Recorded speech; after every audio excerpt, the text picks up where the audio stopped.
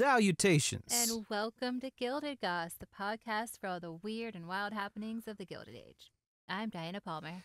And I'm Ward McAllister, your governor of Fuvernor, the hand when you don't know where to stand at a party. I'm going to be there for you when you need me to. That also rhymed. And Ward McAllister over here is brought to you by Justin Palmer. If Justin Palmer is that handsome gentleman outside, then I am flattered that you might have thought I was him. But the truth about it is, I'm here to bring you up, to take you to the places you want to go in society. I'm going to show you how to get into those clubs you've been wanting to get into so bad. Well, thanks, Ward. It's, nice to meet you. Pleasure to have you. Of course it is. But I kind of need my co-host. All right. Okay. Well, I'll bring him in here. Just give me a second now. Oh, my God, Diana. A small mustachioed man just ran past me on my way in here. Did he smell like starlight and tinctures? He smelled like tobacco, like pipe tobacco and mint, mostly. Okay. Yeah, the two go together. Man, how lucky are we that the star of today's episode would plop through the veil of time and space and grace us with his presence. Well, he must have heard us calling to him for his very specific and powerful expertise. Yeah, we did. I guess we summoned him. We do burn a lot of different kinds of incense in this room. There's sage. There's Nag Champa. And when you have those things, you just might get a spirit in the room. And old sneakers. Yeah, old sneakers, too. Because we're in our closet. Today we're talking about the eccentric pal of Mrs. Astor, Mr. Ward McAllister. They were bosom buddies back in the Gilded Age. So he was like Robin to her Batman? Yeah. Like Patrick to her SpongeBob? Uh-huh. Mostly like Samwise Gamgee to her Frodo. Yep.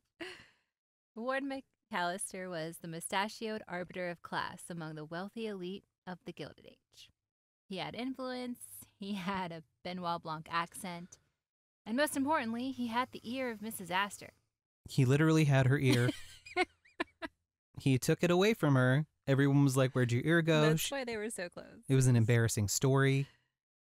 And Nathan Lane played him with just the right amount of genteel flair and smarm on the Gilded Age HBO series. Huge Nathan Lane stan. Birdcage is a fantastic movie. He's a wonderful actor. Yeah, he was my Birdcage mummy in the 90s. Socialite Elizabeth Lair called him the Shepherd of the 400, and old money scion Stuyvesant Fish called him a demagogue. Now, I do take issue with being called a demagogue by a fish. All right, that is a problem for me. Although a demagogue does have power, and I do love having power. So how did this short and pudgy ally of Mrs. Astor find himself kicked out of high society and called a mouse-colored ass? What warranted such ire? Mouse-colored ass is such a specific type of insult from the time. Yeah, journalists were very good at burns back then. So let's find out what happened with good old Ward. The sources for our episode are Wikipedia, the Slate article The 19th Century Hustler, who inspired Nathan Lane's character on the Gilded Age, written by Rebecca Onion, and the New York Times article all the way from 1896 titled Flatbush Has a Ghost, author unknown. And the rest will be listed in our show notes. I'm very excited to talk about a Flatbush ghost. Yeah. Samuel Ward McAllister was born into a prominent Southern family in Savannah, Georgia on December 28th, 1927. And now, it's time for Corrections Corner. Ward McAllister was actually born in 1827. And now back to the story. And that's where it all went wrong. He was the ultimate middle child between Christmas and New Year's. Now, some might say that 3 days after Christmas, 3 days before the new year, betwixt is a vortex that turns you into some kind of attention-seeking monster. But I would say that it turns you into a gentleman of class and dignity, someone who other people want to listen to. He grew up in Savannah, but his family spent summers in the very posh Newport, Rhode Island, and that gave him a taste of the high life, and he would go on to chase that for his whole life. Mm-hmm. His fascination with the elite led him to move in with a wealthy relative in New York when he was just a young man, and he was hoping to inherit her money. But as fate would have it, she only left him like just $1,000 in her will. $1,000 for the time, though. Still a lot of money. What do you think? He purchased one thing with his whole inheritance. So what do you think he purchased? He purchased a Ferrari. Definitely. Yes, there weren't cars yet, so a Ferrari horse, yes. It was a horse named Ferrari. It was a designer horse with an Italian accent, and it was faster than all the other horses. I mean, I wish, but he bought just one very expertly tailored, eccentric suit.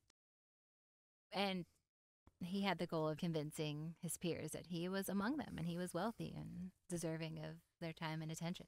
I bet it worked. I mean, it probably worked. Not yet. In 1850, he went out west and worked as a lawyer in San Francisco during the gold rush, which is a great time to be there. And this is when he and his dad struck it rich with their mining law firm, McAllister and Sons. At McAllister and Sons, we will litigate over your gold anytime you need us to. Your gold is not old. Your gold is for me and your gold is for you. And don't get into a fight with the company you work for. I will fight for you. Call 1-888-GOLD now for McAllister and Sons. Your gold is my gold. He retired from law and devoted himself solely to his social life after that. It's a trajectory that I think makes sense. That's what I'm waiting for. Yeah, just devoting yourself entirely to your social life? Yeah. Then Ward headed back east and found himself an heiress to marry. Well, what I like to do is I search for real gold in the west, and then I search for someone else's gold in the east. That's right. He married Sarah Tainter Gibbons in 1853, and, unlike Ward, she was an introvert, which I found interesting. She preferred to stay home while Ward was out entertaining. And I hope that they complimented one another. And I hope it wasn't so much, darling, I need you to stay home now because I got to go to a cigar club to entertain about 15 people. And they would go on to have 3 kids. So shortly after marrying, he and his wife bought a farm in Rhode Island, which sounds dreamy. Yeah, let's buy a farm in Rhode Island. Please? And then they set off traipsing across Europe for 3 years. Let's do that too. Yeah, I mean, cool vacation. 3 years. Nice. And this is when he absorbed every aspect of elite society, and the titled nobility were his teachers. The secret of this moment is that he actually physically absorbed his teachers. The people that he met, he would go there and he would suck them into his body. They would become part of him, and that's why he's also a cryptid. And that's how you learn, and that's also why there's a teacher shortage in America right now. He learned the ins and outs of fine wine, haute cuisine, and the etiquette of balls and formal gatherings. And he sharpened his skills of the arts and charming others. He returned to America as the self-appointed authority in how to be, quote, the right kind of rich. Now that I have returned to America, I will stand on my soapbox and I will tell the world I am the self-appointed authority on how to be the right kind of rich, which of course means I know the other side, and I will tell you when you are the wrong kind of rich, which is anything that I say not to do. Described as a pompous and stubborn little weirdo, which, who among us, right? Ward utilized his wife's wealth and his social connections to become the chief party planner and tastemaker of New York's upper class. Our actual personal opinions of this man aside, we didn't describe him as a pompous and stubborn little weirdo, but he seems to be one. If you needed to throw a lavish party with the most exquisite cuisine and guests to match, he was your man. And if you recall from our first episode, he helped Mrs. Astor craft that list of the best, most respectable members of the upper class, the 400. And it took him a few years to craft. The list was sometimes called McAllister's 400, and it was so exclusive that big names like John D. Rockefeller and J.P. Morgan were not included. It's really hard to imagine a list where John D. Rockefeller and J.P. Morgan are not on it. Yeah, that's weird. And, however dubious the claims may have been, the papers loved reporting on all the hurt feelings of those who were excluded. I would love to see those. On March 24th, 1888, of the 400, Ward told the New York Tribune that there are only about 400 people in fashionable New York society. If you go outside that number, you strike people who are not at ease in a ballroom or make other people not at ease, who have not the poise, the aptitude for polite conversation, the polished and deferential manner, the infinite capacity of good humor and ability to entertain or be entertained that society demands.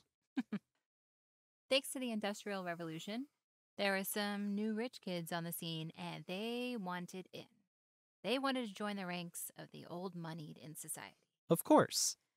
The newly rich believed their wealth alone entitled them to gain entry into these exclusive clubs and social functions, all the hall parties. They worked so hard to get in.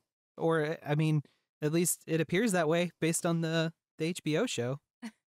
And, after some pushback, which we see, it's a major plot point of the HBO show, eventually some of the old guard felt change was inevitable and someone had to train the new guys. All right, we gotta let these people in. Let's just go ahead and do it.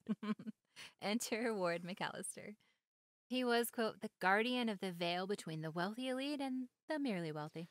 Guardian of the veil, meaning he was a fairy prince. Mm-hmm. He was. Yeah, he literally guarded a veil of magic between these people. Yeah.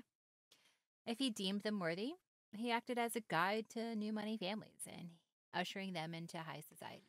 To be deemed worthy, Mm-hmm. you take a copper bowl, you put into it some sugar, some salt, a little bit of cinnamon and cumin, you add some milk, crush that up, and leave it on your nightstand for a week and a half. Exactly. Part of his motivation was he wanted to create a shared identity among New York's wealthy families, a sort of self-sustained aristocracy. Mm-hmm. He wanted to copy the Europeans. Yeah.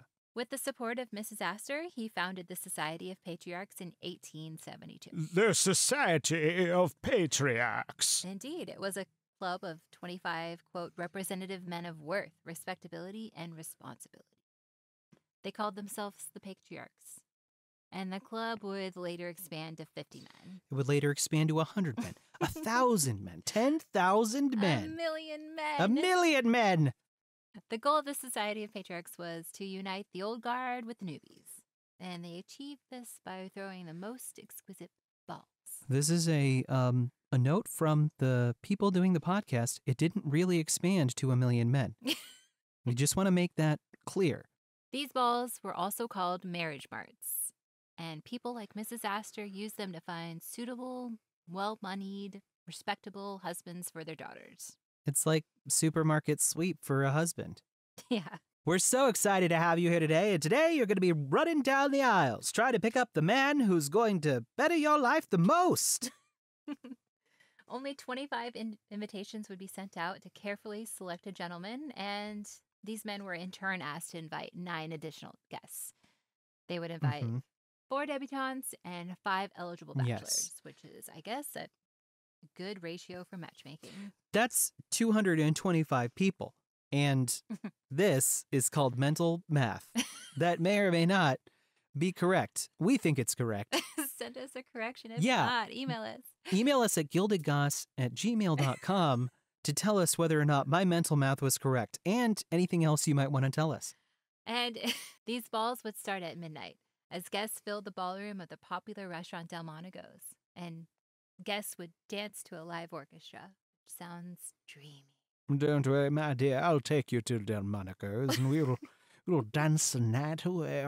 The 9-course dinner would start at 1:30 in the morning, followed by a night of dancing and drinking and merriment and matchmaking until dawn. I'm 100% down for this party. However, starting a 9-course dinner at 1:30 in the morning, that's a lot. Okay. No, just give me some tacos and oh, yes. we'll call it a night. Yes. Invitations to these balls were hard to come by, and that made them the event of the social year. This bolstered Ward's influence, and soon he dominated the management committees of most of the society balls. He popped up everywhere like a little mustachioed weasel. Now, I have had people tell me that I do resemble a weasel in my activity here, but I will tell you that every single one of the societies I have touched with mine own hand have turned into better societies for it, and your parties would not be the way they are without me. So, Ward McAllister and Mrs. Astor really were the leaders of the cool kids in the Gilded Age. Though all that influence, power, and prestige he worked so hard to obtain would crumble following a single act of arrogance. Ah, That's all it takes. no, no way. You see, a friend to all is a friend to none, as these upper crusties would soon find out. Upper crusties. Yes, like upper crustables. Or like uncrustables, but, filled with gold paint and the tears of the working class. He seemed to be a pompous and tedious kind of person, and he was already kind of getting under people's skin. But the catalyst for his demise was the publication of his memoir in 1890. Now, I don't understand this at all. My memoir was nothing but an accounting of my experience and said nothing spurious or otherwise uncomfortable about any of my friends. Okay. Titled Society as I Found It, Ward talks about his life fighting for acceptance by those he saw as his betters, and how he was able to infiltrate their inner circle. Also, how he got the power to exclude those who shared his social climbing ambitions. My favorite thing is to not share with people how I've done what I've done and to prevent them from doing what I did. He then went on to boast about all the glittering invitations he received and the charming parties he attended. He also included poetry that he claimed to have received anonymously. This is a poetry reading by Justin Palmer as Ward McAllister in a poor impersonation of a Benoit Blanc accent. There never was seen so fair a sight as Delmonico's last night, when feathers, flowers, gems, and lace adorned each lovely form and face. A garden of all thorns bereft the outside world behind them left. They sat in order as if Burke had sent a message by his clerk, and by whose magic wand is this, all conjured up the height of bliss. 'Tis he who now before you looms, the autocrat of drawing rooms. So that's totally, something someone would just write to him, right? Not something he would write about himself. No, I mean, to think Never. to think that someone like Ward McAllister would do that, would claim that someone had written that about him when he had in fact written it about himself, is just ridiculous. It's like signing your own yearbook. He also committed the mortal sin of spilling all that tea of his posh friends. A mistake, Which to be is sure. something you never do. Yeah, you don't do that. You never do that. Listen, Barbara, I'll never tell anybody about your mistakes. He talked about the time a duke chased a turkey, when Mrs. Astor's carriage got stuck in a riverbed, Yes. Mm-hmm. and the time swans at an elaborately decorated party started fighting each other during dinner. Ah, that would have been great. Great dinner entertainment. Swans are just pretty geese anyway, and geese are aggressive. Nothing you can do about that. Yeah, they are mean bastards. Then, the most egregious bit. Aside from the blatant and overt racism, which really were the most egregious bit, he talked about his friends' ostentatious buying habits and what they spent on their lavish lifestyles. You never talk about the money. Aghast! I can't believe this! He spilled the beans that the Swan Party costed the modern equivalent of $230,000. That's too much money. That's so many dollars. Too many dollars. He outed his pals for spending nearly $6,000 on dinner parties. Too much money? Don't do it. Too much money. Yeah. He also revealed that one picnic he was commissioned to organize had a $20,000 price tag. Yeah. That's just, you can't, I don't know. So many dollars. Mm-hmm. Too many dollars. And all this lavish spending, while his friends were also getting like $200,000 plus in tax returns. This is where I'm putting my foot down. Okay, stop it. It's too much. And nobody likes hearing about that. And nobody likes having it said about them. That's the big thing, right? Poor Ward. He was kicked out of the patriarchs, with one patriarch, Stuyvesant Fish, telling the press, Mr. McAllister is a discharged servant. That is all. You cannot kick me out of my own society. I created this society. And how dare you call me a servant? I am the society. Yeah, I am. I don't know what just happened just then. I am the society. Not only was he mocked in the press, but so were the people he talked about. Town Topics magazine called him McHustler. That's such a good nickname. He's his own McDonald's burger. McHustler sounds like an artist's name. The New York Times said on October 19th, 1890. No suspicion that he is making a continental laughingstock of himself must disturb his mind. It would be fatal to him. In this volume, there is no trace of any such suspicion. His hubris and attempt at self-aggrandizing ruined his relationships. It tarnished his reputation, and it revoked the precious access to the elite. And it made him look pathetic. I contend that I have never looked pathetic, save the time when I wore an entire outfit made of cheese and beef. And sadly, he passed away alone just 5 years later. And Mrs. Astor skipped his funeral, finding it unnecessary to cancel her dinner party. See, I can't help but feel some empathy for him, you know? Yeah. Like, he was, I don't know, he was friends with all these people.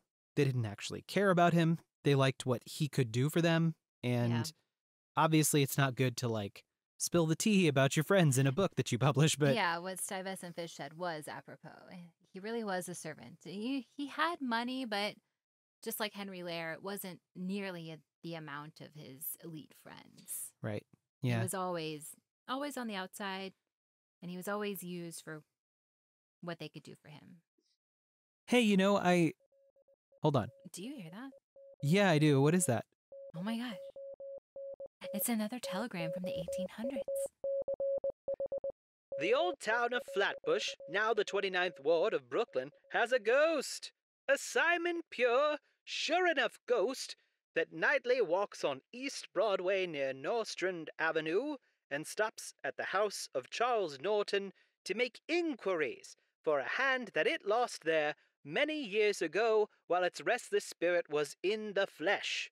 These visits are not fully appreciated by Norton or his wife, but it appears that Norton is to blame for the appearance of this ghost, because his ghost ship was not heard of until Norton, while searching for gold in his cellar, dug up a hand that had laid undisturbed for years.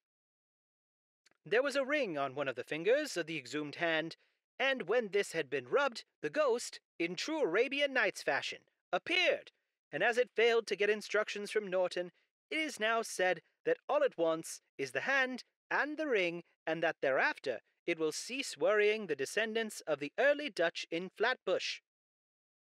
The story that the old Dutchmen in town tell of the ghost is that 60 years ago, a belated traveler with lots of gold in his belt stayed overnight at the farmhouse of one Krug, a thrifty Dutch farmer. Krug, when he heard of the large amount of gold that his visitor had about him, gave up his own room to the stranger and insisted that he should occupy it. The next day, the visitor had disappeared, and when the family asked Krug about it, he said the man had departed before daybreak. The bedclothing was also missing, and Krug accounted for this by saying he had burned it, because the stranger had just recovered from an attack of yellow fever. Subsequently, a man's hand was found behind the bed. It had been cut off by Krug with an axe. It is said, when the hand was found, Krug disappeared, and the hand was buried. Mrs. Norton, in speaking of this ghost and its uncanny visits, said the house was haunted, and continued, "Everybody who has lived here since murder was done under this roof has had bad luck. One man who occupied the house about 40 years ago left his wife and children, and ran away with another man's wife. Another was a burglar, and when he was caught, a whole lot of silverware was found buried in the cellar. Another committed suicide. We've been here for 6 years now, and there has been nothing but sickness in our family. I don't like to talk about these things. It sends a chill down my back. Norton, while hunting for the silverware, supposed to be buried in his cellar, dug up 2 rusty Revolutionary swords and several pieces of an ancient coin before the hand was unearthed.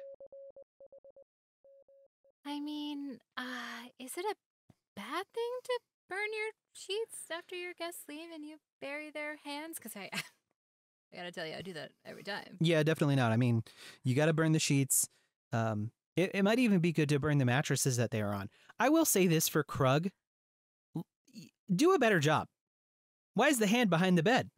I mean, people shouldn't be finding this hand. Make the hand happy. Give it manicures. Yeah. Well, okay, so there's the first thing. Don't leave the hand behind. But if you're going to leave the hand behind, you got to know a ghost is coming, number 1. And number 2, you got to be prepared for that ghost's coming. Give it a sugar scrub. Right. Sugar scrubs, manicures, lotions. A hand mask. Right. And then put it in a jar and display it nicely on your mantelpiece. And guess what? If I'm a ghost and happy hand, happy life. Right. If I'm a ghost and I'm walking up and I see my hand all well taken care of on your mantelpiece, I'm not going to bother you anymore. I'm going to be like, okay, I can leave it. We're good. And that's it, folks. Thanks for hanging out with us. As always, it has been a blast. Oh my God, thanks for being here. Make sure to follow and subscribe so we can find our way into more ears and build our community. Do please, next time you come, bring a friend's ears with you. Whether attached or not, we do not care. But we are trying to make this party as big as we possibly can. Find us on Instagram and Facebook at Gilded Goss Podcast, where we'll post pics from today's episode. And we love hearing from you, so if you have any comments, corrections, ideas for episodes, hit us up at gildedgoss@gmail.com. Get at us. And until next time, farewell, cabbages. It's time to face the corn.